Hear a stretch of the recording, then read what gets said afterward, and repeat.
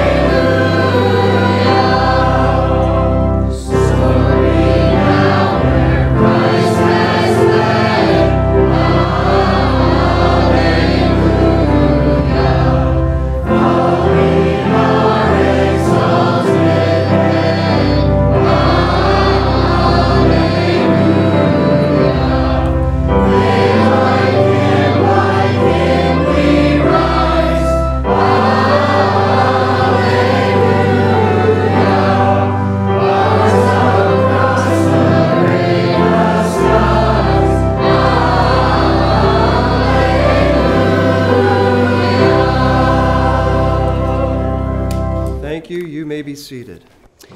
And we do want to welcome those of you joining us by radio, television, World Wide Web, YouTube, Facebook, whatever it is that we're coming to you by. We do thank you so very, very much for the pleasure of your company as we gather together today on Resurrection Sunday 2018. I say to you, He is risen. And indeed He is. And because He is risen from the grave, we have eternal life, and we have abundant life through faith in Him. And I want to say to you today, as we are gathered together here, keep in mind that Easter is much more than eggs and rabbits and little chickens and jelly beans. I mean, those might be nice things to eat, but when we think of Easter, we think of the resurrection of Jesus Christ from the dead. He went to the cross nearly 2,000 years ago, and on that cross, He suffered and He bled and He died, and then He rose again on the third day to give eternal life to all who call upon the name of the Lord. Every Sunday morning, we commemorate the resurrection of Jesus Christ, but certainly on what we call Easter Sunday morning, or here at Faith Baptist Church, Resurrection Sunday, we honor Christ in His resurrection. And it is our prayer that you know the Lord Jesus Christ as your Savior. This morning, I was handed an article out of the Altoona Mirror, and I was greatly concerned about it. The question on what they call the Sunday viewpoints was, during this holiday season, how do you gauge your commitment to religion? Well, first of all, religion isn't what it's all about. It's about Jesus Christ. There are a lot of people who are religious but lost. This day is not a day of religion. This day is a day in which we commemorate the resurrection of our Lord Jesus Christ. But we get the essence of the question. And there were 4 individuals asked, and if you get the Altoona Mirror, you have seen this. One fellow said, I'm not a very religious person. Another fellow said, I'm not really big on religion. I'm an atheist. Another young lady said, I know there's something there, but I don't practice any organized religion. And then the final one said, I don't believe in God. Now, Brandon, Adias, Samantha, and Angela, those are the names of these people. You may be listening today. God in His sovereignty could have brought you into this message or into this service by radio, television, the World Wide Web. However, I want to remind you it's not all about religion, it's about Jesus Christ. And the Bible says, for God so loved the world that He gave His only begotten Son, that whosoever believeth in Him should not perish but have everlasting life. Christ is real. Christ is a historical figure. But Jesus Christ is also the resurrected Lord, the King of kings, the God of gods, the Savior of all Saviors, who shed His blood and gave His body and bore in his body your sin and my sin, so that through faith in him we might have everlasting life. All that was necessary, because the Bible says we've all sinned and have come short of the glory of God, and the wages of sin is death, but the gift of God is eternal life through Jesus Christ our Lord, and that whosoever shall call upon the name of the Lord shall be saved, which means to be delivered from sin, its power, its penalty, and its presence through faith in Jesus Christ alone. And so to Brandon and Adias and Samantha and Angela and anybody else out there today who does not recognize who Jesus Christ is, I remind you, he is your Savior. He died for you. He rose again for you. Will you receive him today? Simply call upon his name. The Bible tells us in the book of Romans chapter 4 that he was delivered for our offenses, that is our sins, and he rose again for our justification, that is the forgiveness of sins through faith in Jesus Christ. Call upon the name of the Lord and be saved. Certainly, if we can minister to you at all, spiritually speaking, please contact us. Those of you watching, you can see the contact information on the screen. I would invite you to give us a call if you have a prayer request. That's 814-944-2894, 814-944-2894. Or our website is www.fbcaltoona.org. That's www.fbcaltoona.org. Go to that website and you can see a whole lot of things that are taking place around the Faith Baptist Church, as well as a way that you can send in the prayer request or get in touch with us, and we would certainly encourage you to do that. Well, this is Resurrection Sunday. And, in our hymn book, there's a song entitled, Christ Arose. Low in the grave he lay, Jesus my Savior. But he didn't stay there. He rose again triumphantly to give eternal life to all who call upon the name of the Lord. Hymn number 138 in our hymn books here in the church. Let's sing this song gloriously. Christ Arose, number 138, standing as we sing. King of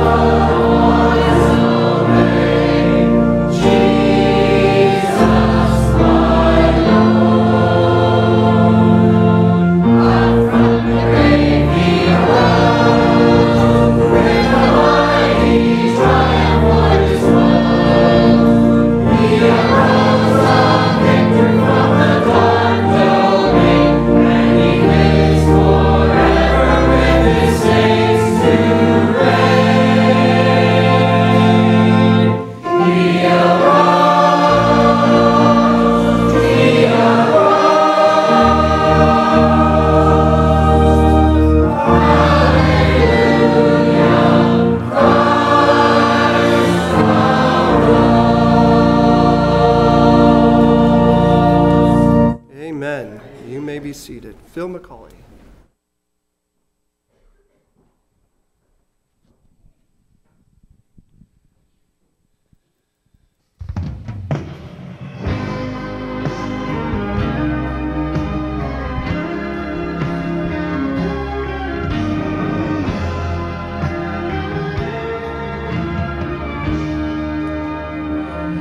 It was the third day since he died, and it was said he would arise. Then from the grave this Lamb came forth. Oh, I have reason to rejoice. He chose the place, he chose the hour, that he would rise by his own power, a sacrifice 3 days ago. And now praise God, a Lamb arose. There rose a Lamb in Jerusalem. He was the Son of the great I Am. He proved to be my victory. There rose a Lamb in Jerusalem.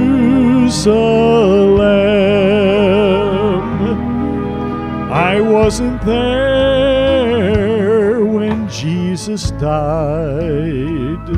I wasn't there to see him rise, but I was there when he saved my soul. For within my heart this Lamb arose. There rose a Lamb in Jerusalem. He was the Son of the great I Am. He proved to be my victory. There rose a Lamb in Jerusalem. He arose, he arose. Hallelujah, Christ arose. He arose, he arose. Hallelujah, Christ arose. He proved to be my victory. There rose a Lamb in Jerusalem.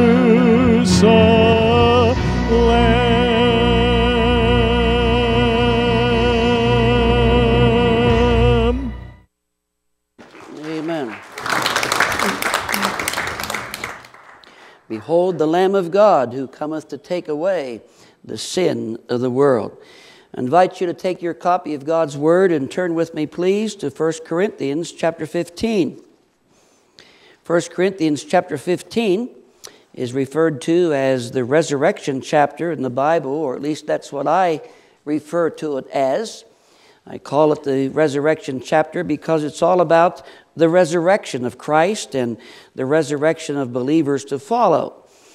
And we all certainly appreciate this passage of Scripture, no doubt, and I want us to focus on it this morning.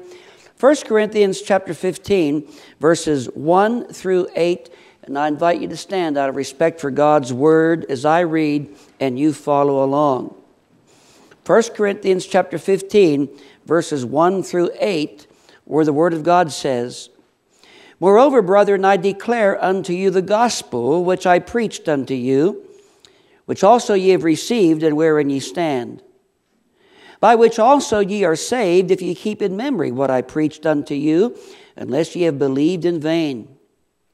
For I delivered unto you first of all that which I also received, how that Christ died for our sins according to the Scriptures, and that he was buried, and that he rose again the third day according to the Scriptures, and that he was seen of Cephas, then of the 12.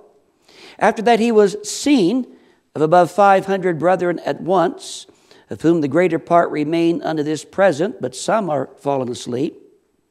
After that he was seen of James, then of all the apostles, and last of all he was seen of me also, as of one born out of due time. Father, we thank you for your word, for it is true. Thank you for the opportunity that we had to read it today and study it. And I pray that as we consider the three great elements surrounding the cross in this passage of Scripture, that you will use it for your intended glory today. May your purpose be fulfilled. May souls be saved, Christians be edified, but above all, may you be glorified. In Jesus' name I pray. And all of God's children said, Amen. Thank you. You may be seated. Turning the calendar back by about 2,000 years, and according to the biblical timeline of Christ's life on earth, we are now nearing the end of Christ's time on the earth, as it were. But we are coming to the most significant part of his redemptive work. You see, Jesus Christ has spent 33 and a half years on the earth, and 3 of those years were in public ministry, during which time many rejected his message. Many were not sure about him, and there were a small number of people who believed upon him and followed him as their Lord and Savior. The ministry of the life of the Lord Jesus Christ was filled with divine theological teachings and great miraculous works that proved that he truly is the Son of God, that he truly is the Savior of the world, and that he truly is the Messiah the Jews had been long time awaiting and anticipating. During his triumphal entry into Jerusalem that we had the opportunity of studying last week, there were many who called upon Jesus to save them, and they gave him praise as being the King from heaven. They shouted out, Hosanna! Blessed is he that cometh in the name of the Lord. Blessed is he who comes in the name of the Lord. Many recognized who he was. They said, Glory to God in the highest.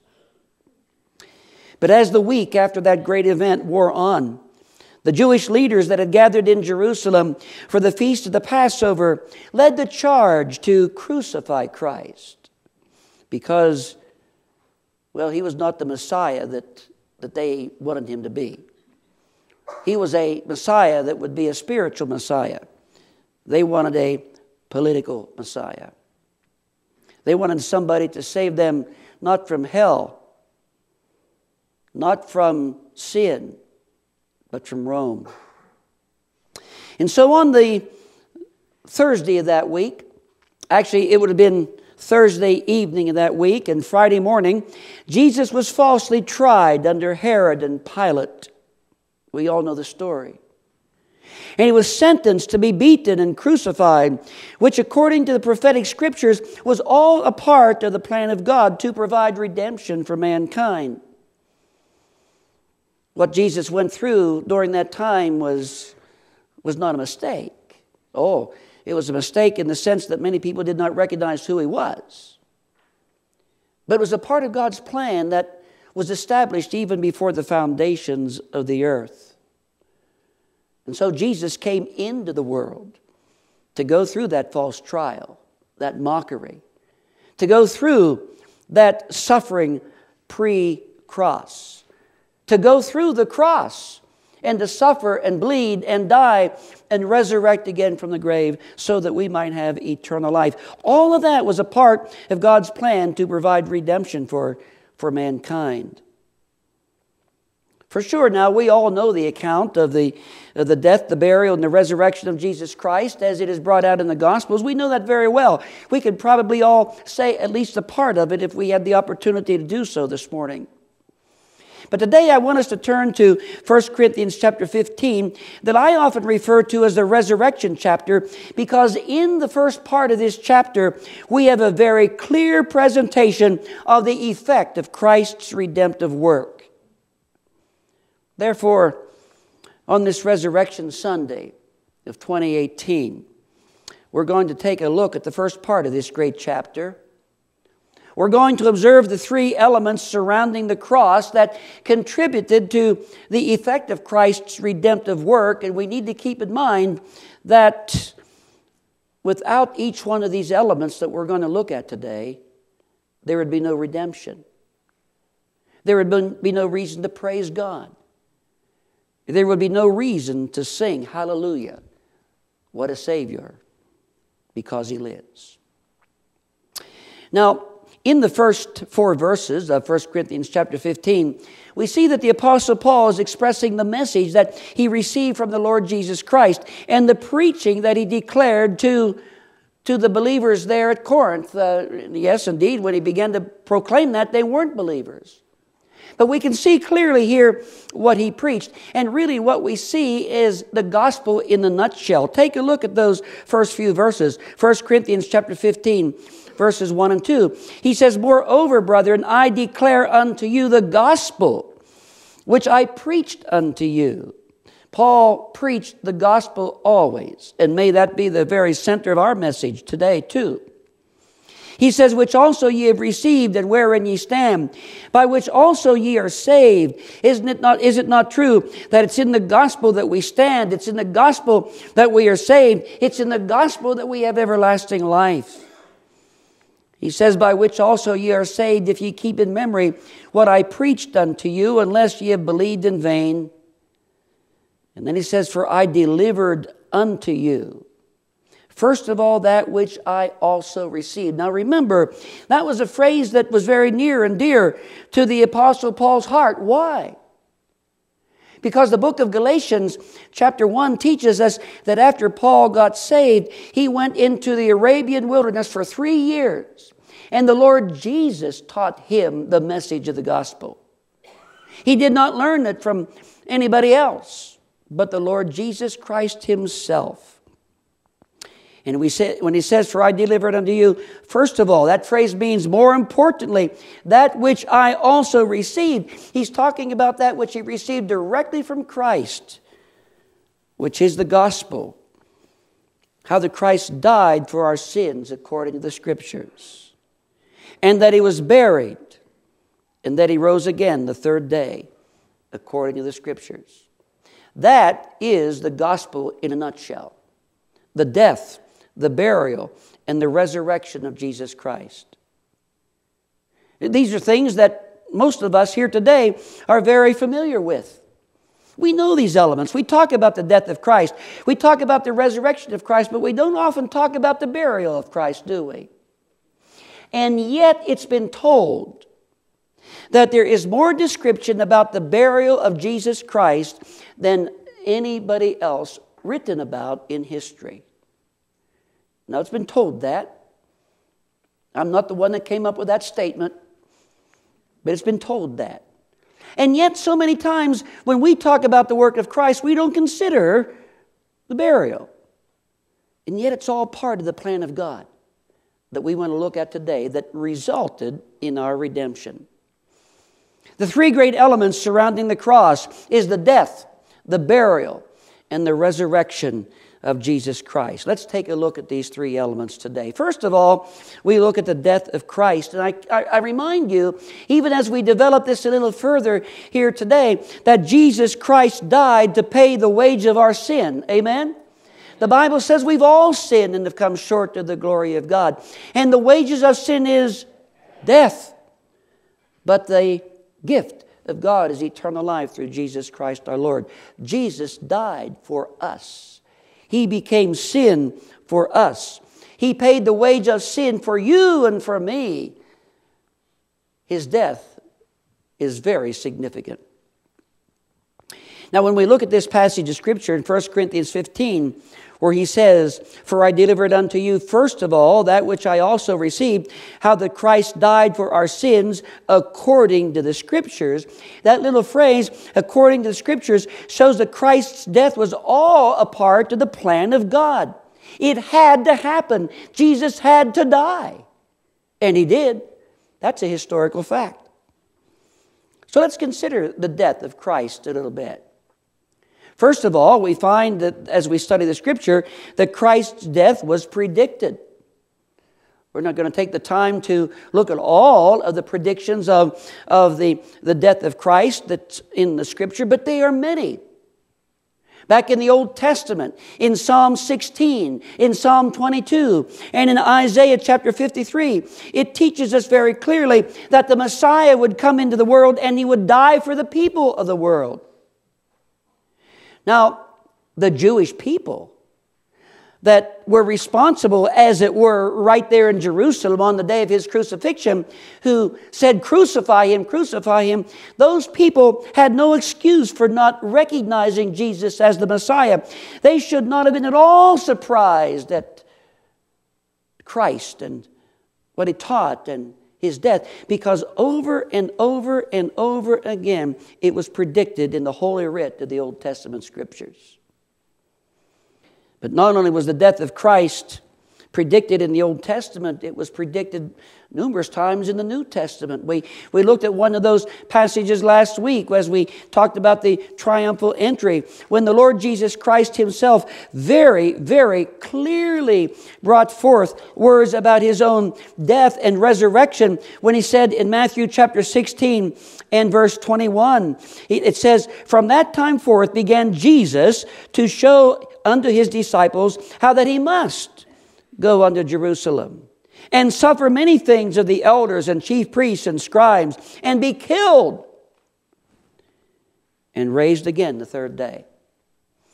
And so, as we look at the death of Christ, it wasn't anything that should have been unexpected, because it was predicted by the prophets and even by Christ himself.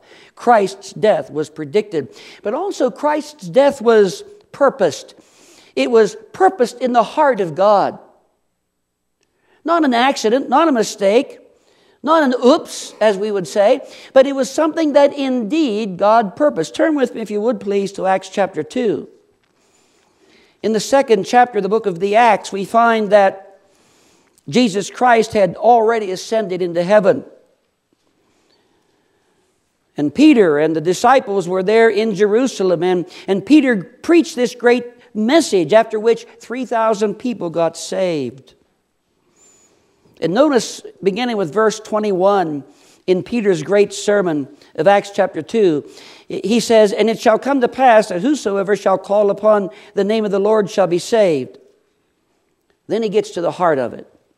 He says, "Ye men of Israel, hear these words. Jesus of Nazareth, a man approved of God among you by miracles and wonders and signs, which God did by him in the midst of you, as ye yourselves also know." They could not deny these works of Christ. They could not deny his miracles, his wonders, his many signs. They saw it. They knew it. They observed it.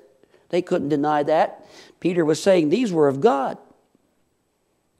But then he went on and he said, look at this in verse 23, "Him, Christ, being delivered by the determinate counsel and the foreknowledge of God, ye have taken and by wicked hands have crucified and slain, whom God hath raised up, loosing the pains of death, because it was not possible that he should be holden of it." But look, if you would please, at verse 23. It says there that the death of Christ was purposed. Wow. How? And why? Well, simply because it says he was delivered by the determinate counsel and the foreknowledge of God. The fact that Jesus died was God's plan. The place where Jesus died was God's plan. The cross upon which Jesus died was God's plan. Those who would be around that cross and who nailed those spikes into his wrists and into his ankles, and who thrust the sword into his side, and who put that crown of thorns on his head. All that was planned by God. And when you put together that phrase, the determinate counsel and the foreknowledge of God, you've got certainty, you've got assurity, you've got power. And it was through that power and that purpose that Jesus Christ went through the cross. It was a perfect plan, purposed and fulfilled by God. Need I remind us that nobody could have taken Christ's life apart from his willingness to give it? It was planned by God. The death of Christ was predicted. The death of Christ was purposed. Thirdly, the death of Christ was performed. We see that again right here in verse 23, where it says, as Peter is speaking about Christ, him being delivered by the determinate counsel and foreknowledge of God, have ye taken, and by wicked hands have crucified and slain. Yes, Christ's death was performed as the result of a twofold connection. Number one, it was performed by divine deliverance. It's God the Father who took Jesus Christ to the cross. You know that, don't you? It's God the Father who performed the sacrifice of Christ on the cross. It's God the Son, Jesus Christ, who said, yes, I will go to the cross. Every now and then you'll hear people say, who killed Jesus? Well, here's the answer to that. The Father planned it. The Son performed it. But then, it says here that he was killed by dirty hands. You see that there in verse 23. Ye have taken him by wicked hands and crucified and slain him. That word wicked, it talks about the idea of that which is spiritually dirty. Yeah, we see that God in his plan used the Roman soldiers to nail Christ on that cross and to lift him up. And I think of that so often, that there Jesus Christ, they undoubtedly had the cross laying out there on the ground, and they put him on that cross, and they nailed his wrists to the cross beams, and they nailed his ankles to the upright, and then they lifted that cross up by a rope, and a thud, it fell into a pre-dug hole.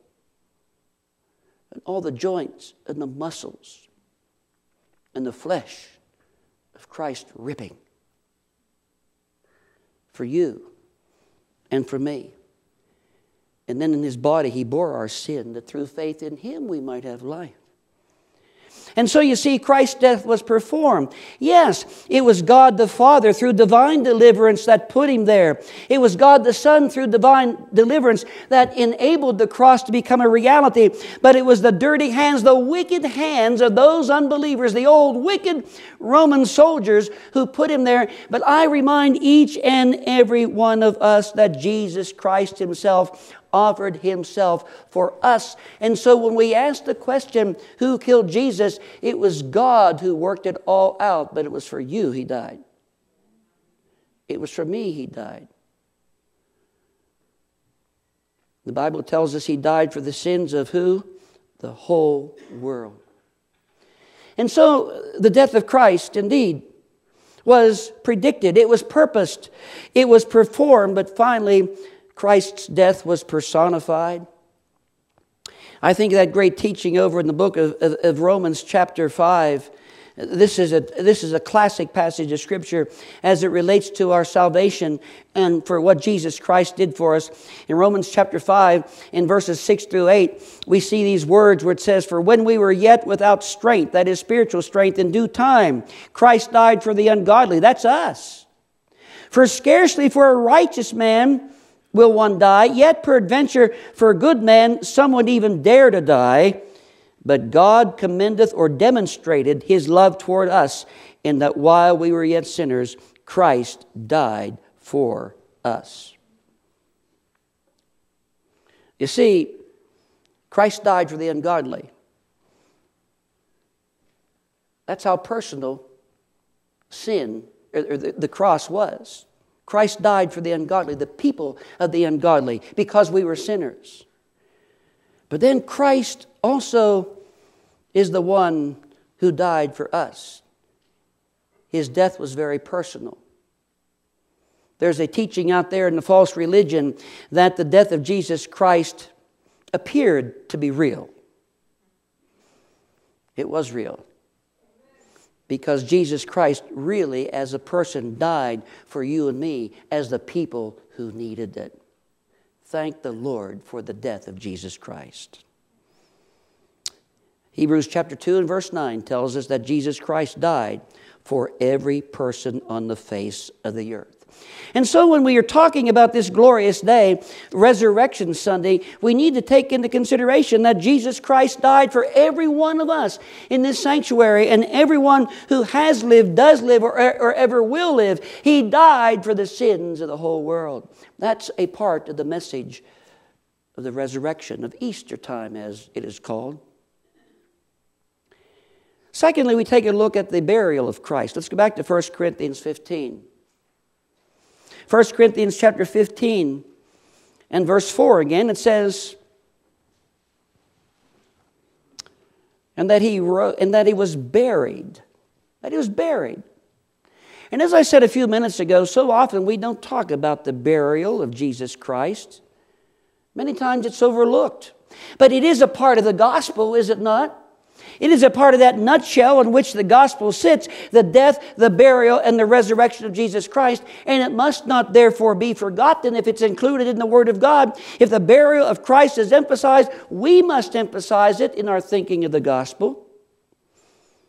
In fact, as we study the Scripture, we find that the Word of God says a lot about it. Turn with me, if you would please, to John chapter 19, the Gospel of John chapter 19. One of the passages of Scripture that speaks concerning the burial of our Savior. John chapter 19 and verse 38. Notice what it says. It says that after this, Joseph of Arimathea, being a disciple of Jesus, but secretly for fear of the Jews, besought Pilate that he might take away the body of Jesus. And Pilate gave him leave. That is, he let him do it. He came therefore and took the body of Jesus. And there came also Nicodemus, which at the first came to Jesus by night. Remember that in John 3? And brought a mixture of myrrh and aloes, about 100-pound weight. That's about 65 pounds. So what we see in verses 38 and 39 are the people of the burial. Joseph of Arimathea, a town probably 30, 35 miles from Jerusalem, and Nicodemus. You know the significant thing about these two fellows? They were both members of the Jewish Sanhedrin. The Jewish Sanhedrin was the Jewish Supreme Court that decided all of the laws of the land. They were a part of that religious leader group. We know for sure that Nicodemus was a Pharisee. They were the ones who probably followed Jesus at a distance. We know that Nicodemus came to Jesus Christ by night, but both of them were Jewish people for whom Christ came into the world first of all to die for. They were the people, as it were, of the burial of Christ. And it's interesting here that it says that Nicodemus brought myrrh and aloes. These were basically spices. Remember, back in those days, they did not inject embalming fluid into the body of a person who was dead, but they would put these spices over the body so as to stymie, as it were, the smell of the deterioration of the body. And that's what Nicodemus was doing, and that's what the ladies were doing when they were coming to the body on the first day of the week that we read about earlier today in the opening part of our service. So the people of the burial were two Jews, Joseph and Nicodemus. Then we see the process of the burial. Verse 40 says they took the body of Jesus and wound it in linen clothes with spices, as a matter of the Jews is to bury. In other words, the process of the burial was according to Jewish custom. They would take that body, they would put these spices on the body, At times, many times, they would even put the wrapping of those of the body in those spices, and they would wrap that body, and then they would put the spices over the body again in order to take away the smell of the deterioration. That was the process according to Jewish custom, and obviously Nicodemus and Joseph of Arimathea, who were Jews, did it that way. But then we see the place of the burial. Verses 41 and 42. Now in the place where he was crucified, there was a garden. And in the garden a new sepulchre, wherein was never man yet laid. There laid they Jesus, therefore, because the Jews' preparation day for the sepulchre was nigh at hand. I've been over to the Middle East, and if you've never been there, I would encourage you to go sometime. If we were to stand and look at this area, if we were to look at it in front of us, at the right would be the place of the skull upon which Jesus died, Calvary. In front of the place of the skull is a bus station. But if you were to walk from the place of the skull toward the left, you would come into a beautiful garden in which is a tomb, a sepulcher that was never used. You know, that's significant, I think. That's why the Bible put it in there. Because there was never a body that had deteriorated in that sepulcher. You understand that? Neither, of course, did Jesus's, because he rose again the third day. But when you walk in that tomb, he's not there. He's risen. Amen. But not only as we look at the burial of Christ, we see the people of the burial and the process of the burial and the place of the burial. But what's the purpose of the burial? Why does the Bible emphasize the burial? Simply because it's the proof of his death. There were all sorts of people who came up with all sorts of stories as to what happened to Jesus. Where did he go? Well, many of them denied the fact that he really died. But you see, according to Jewish custom, he had to be in the grave 3 days and 3 nights to prove that he was dead. Jesus Christ was in there long enough to prove that he was dead. And on the third day, he rose again triumphantly. Up from the grave he arose. He died for us. He was buried, proving his death. But then we come to the glorious resurrection of Christ. We go back to 1 Corinthians chapter 15, verses 3 and 4. For I delivered unto you first of all that which I also received, how that Christ died for our sins according to the Scriptures, and that he was buried, and that he rose again the third day according to the Scriptures. I submit to you today that which every true preacher of the gospel has taught down through the history of time, and that every true pulpit in the world today will preach, and that is this, that the distinctive element of Christianity is the resurrection of Jesus Christ. Without the resurrection of Christ, Christianity would be just another empty religion, but he is alive. And that's the difference between religion and Christianity. And Christianity. Religion is dead. You'll go into some churches today, and that service will be as dead as a rotten doornail on a door that's 300 years old. It's a dead doornail. But you go into a church where they preach the resurrection of Jesus Christ, it's a living service because Jesus is alive. The distinctive element of Christianity is the resurrection of Christ. Without the resurrection of Christ, Christianity is just another empty religion, but it is a live relationship. Christianity is not a religion, it's a relationship with Christ. And how we thank the Lord for the fact that whosoever shall call upon the name of the Lord shall be saved. That was a part of Peter's great message, was it not? Praise the Lord. Let's look at the purpose of Christ's resurrection. Why did Christ come out of the grave? Well, number one, to provide the fulfillment of the Scriptures. Even as we mentioned earlier, there were many prophecies given concerning the death of Christ. There were also prophecies given concerning the resurrection of Christ. Isaiah 53 again is a passage that speaks of His death and His resurrection, and His burial too, by the way. And Matthew 16, as we looked at a little bit ago, speaks of His resurrection. And so you see, the purpose of Christ's resurrection was to fulfill the Scriptures. It says here that He rose again the third day according to the Scriptures. That's what the Scriptures said. That's what Jesus did. But the other purpose of the resurrection was to provide the reality of eternal life. Because He lives, so shall we live too. The Bible says the thief, the devil comes not but for to steal and kill and destroy. But Christ said, I am come that they might have life and that they might have it more abundantly. Life that's worth living, life that's eternal, life that goes on forever in the presence of God is why Jesus Christ came out of that grave. And He did it for you and He did it for me. And so the purpose of Christ's resurrection was to provide the fulfillment of the Scriptures and to provide the reality of eternal life. But what about the power of Christ's resurrection? Very powerful.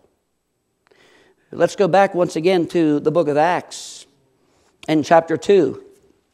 Acts, the 2nd chapter, where we find again Peter's great message. He said there in verse 21, whosoever shall call upon the name of the Lord shall be saved. And we read down through there just a little bit ago, if you recall. But notice verse 23 and 24, Him, Christ, being delivered by the determinate counsel and foreknowledge of God, ye have taken by wicked, dirty hands, have crucified and slain, whom, what are those next three words? God hath raised. God raised Him up, having loosed the pains of death, because it was not possible that He should be holden of it. You can't keep God in a grave. You can't keep God in a grave. You cannot keep God in a grave. It was impossible for the grave to hold our God and Savior Jesus Christ. And so when we talk about the power of Christ's resurrection, we realize it was extended from the omnipotence of God. God is the all-powerful one. But it was also extended to defeat Satan. We read this passage of Scripture this morning back in prayer meeting, and you're all invited to our 9 o'clock prayer meeting before church on Sunday mornings. Over in the book of Colossians, we see an interesting statement in Colossians chapter 2, where it speaks concerning the work of Christ. Verse 14 says, blotting out the handwriting of the ordinances that was against us, which was contrary to us, took it out of the way, nailing it to the cross, and having spoiled principalities and powers. Those are demonic powers. He made a show of them openly, triumphing over them in it. Listen, when Jesus Christ was in that grave, all the power of Satan and his minions and demons were there to keep Him there. Yeah.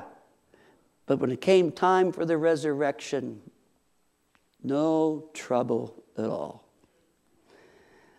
Jesus Christ came forth triumphantly, just like you and I would dust the dust off of our suit, shirt, blouse, whatever we have. That's not hard at all, is it? Up from the grave He arose at the right time through the power of Almighty God. Satan couldn't keep Him there. He is alive. He is risen. Amen. The purpose of Christ's resurrection, the power of Christ's resurrection. What about the proof of Christ's resurrection? Can we prove it? Oh, yes. There were many eyewitnesses. In the book of Acts chapter 1, it says that He taught, Christ Jesus taught after His resurrection. And not only did He teach, but there were many infallible proofs of His resurrection. We see that in Acts, as it were, chapter 1 and verse 3. You've heard that verse many times over again, where it says, to whom Christ showed Himself alive after His passion by many infallible proofs. That means proofs that cannot be denied. It goes on to say, being seen of them 40 days and speaking of the things pertaining to the kingdom of God. There were eyewitnesses of the resurrection of Christ. We see that as we look at 1 Corinthians chapter 15. We've already read about them. It says, beginning with verse 5, he was seen of Peter, Cephas, that's Peter, then of the 12, that's the rest of the disciples. After that, he was seen of above 500 brethren at once. And by the way, if 500 brethren were together, what else were probably there? A few cisterns. And their kids. Could have been 1,500 people there or more at once. It was no dream. It was no vision. It was true. He says, as Paul wrote there in 1 Corinthians 15, of whom the greater part remain unto this present, but some have fallen asleep, some have died. That's in Paul's day. Then he says, after that, he was seen of James, then of all the apostles, and last of all, he was seen of me, Paul says, also as of one born out of due time. Listen, there is eyewitness proof of his resurrection. But there is also historical proof of his resurrection. I was just reading this week in some apologetic books about the resurrection of Christ. Josephus, who was a Jewish historian who lived from about 37 AD to about 100 AD in his Antiquities of the Jews, said about this time lived Jesus, a wise man, if deed one ought to call him a man. He was a teacher of extraordinary deeds and was a teacher of those who accept the truth gladly. Here's a Jewish man writing. He says, he was won over by many Jews and many Greeks. He was the Messiah. And when he was indicted by the principal men among us, and Pilate condemned him to be crucified, those who came to love him originally did not cease to do so, for he appeared to them the third day. He appeared, definite fact, to them the third day, restored to life. As the prophets of God had foretold these and countless other marvelous things about him. And the tribe of Christians so named after him has not disappeared to this day. And by the way, we are still here. We are still here. We are still here.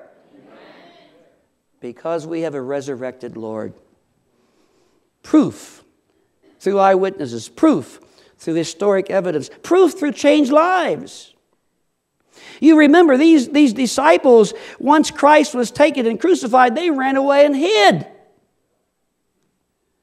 They were afraid.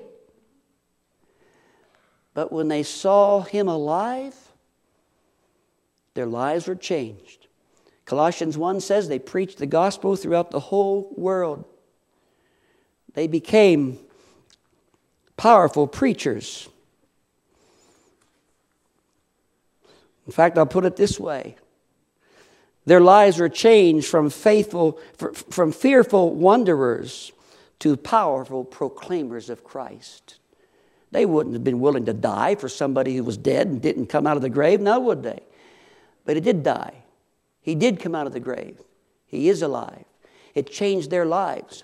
And they were willing to speak for him. They were preachers for Christ. They were persecuted for Christ. But then not only do we see the proof of changed lives in the first century, but we have, even today, we see how Jesus Christ changes lives. Amen? How many of you have had an alcoholic background? You came to Christ, your life was changed, right? How many of you had a background in drugs? You came to Christ and you gave up the drugs, right? How many of you were scoundrels and thieves and robbers? And anybody else want to volunteer anything else? But you came to Christ and your life changed, didn't it? That's what Jesus does. The proof of Christ's resurrection, eyewitnesses, historical evidence changed lives, as well as a continuing church. Jesus said, I will build my church and the gates of hell will not prevail against it. When Jesus was in that grave, all of hell was upon him to keep him there. But he arose triumphantly, and his church will live eternally in his presence. Hallelujah! We have a risen Savior. His name is Jesus. The purpose of Christ's resurrection, the power of Christ's resurrection, the proof of Christ's resurrection, the prospect of Christ's resurrection. 1 Corinthians 15 teaches us that because Christ has risen, so shall we also rise. Because Christ has life, so we who believe in Him have eternal life. And because of the resurrection of Christ, 1 Corinthians 15:24 through 28 clearly teaches us that all of the enemies of Christ will eventually be defeated. He's alive. He is risen. And there's no doubt about it. The death of Christ died for us, paying the wage of sin. The burial of Christ, the proof that He did die. The resurrection of Christ, He is alive. And because of the death, burial, and resurrection of Christ, only He can save. Because of the death, burial, and resurrection of Christ, only He should be worshiped. Because of the death, burial, and resurrection of Christ, only He should be served. And because of the death, burial, and resurrection of Christ, only He provides eternal life and victory over sin. And we all say, to God be the glory, great things He hath done. Oh, you didn't hear it. We should say, to God be the glory, great things He hath done. Has He given you life? Have you received Him as your Savior? If this message of the resurrection doesn't mean much to you, it probably means that you've never trusted Christ as Savior. And on this Resurrection Sunday 2018, I would encourage you to do it. Call upon the name of the Lord and ask Him to save you. Respond accordingly to the resurrection of Christ by trusting Him. And then serve Him. Live for Him and share Him. Hallelujah. What a Savior. He's risen. He's risen. He is risen. And all God's children said, Amen. Let's stand for prayer. Father, we thank You for the opportunity that we've had to look into Your Word today, to talk about the glorious resurrection of Your Son, our Savior, the Lord Jesus Christ. Take this message and drive it home to our hearts by Your Spirit. And Lord, if there's anybody today who does not know Christ under the sound of my voice, my prayer is they'll come to know Him in Jesus' name. Amen. Hymn number 140, He lives, He lives, He lives, He lives. And we need to sing about it. You ask me how I know He lives within my heart. But there are many other evidences. Number 140, let's sing this song gloriously to the Lord.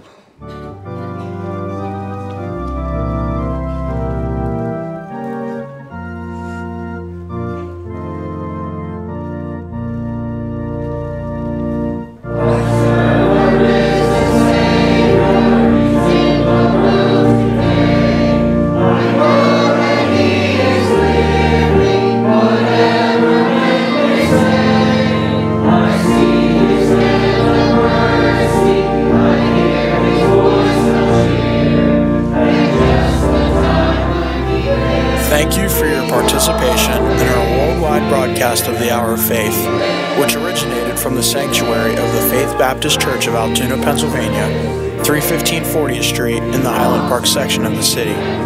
Dr. Gary G. Doe and the Family of Faith welcomes you to Sunday School at 9:30, morning worship at 10:30, Sunday night service at 6, with youth programs, adult prayer, and Bible study, Wednesdays at 7, with Foundations for Faith every Wednesday night during the school year. If we may ever be of any spiritual help to you, please call 814-944-2894. Log on to our website at www.fbcaltoona.org or write to the Faith Baptist Church, 315 40th Street, Altoona, Pennsylvania, 16602, USA.